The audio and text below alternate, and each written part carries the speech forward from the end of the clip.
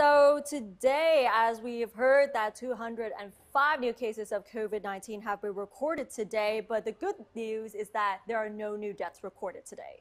Yes, there is no new death reported today. The announcement by the CCSA said that there's 205 new COVID-19 cases, 131 locally transmitted cases, with 58 being discovered through proactive screening, of which over 90% are asymptomatic. The rest are among those entering the country legally and in state quarantine. There are 734 new recoveries and no fatalities were recorded today. However, there are still 4,519 patients receiving treatment. The government says that the use of tracing applications is necessary to protect Thailand. If anyone becomes infected, conceals their movements, and has not been using the tracing application, it will be very difficult to trace their contacts and they will face legal action.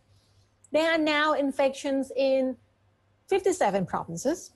Buriram is the latest one to find an infection related to Pattaya. Samut Sakhon has the largest cluster, mostly discovered through proactive screening. The province's total infections since mid-December has now reached 3,142 cases, followed by Chonburi at 475, Rayong at 427, and Bangkok at 364.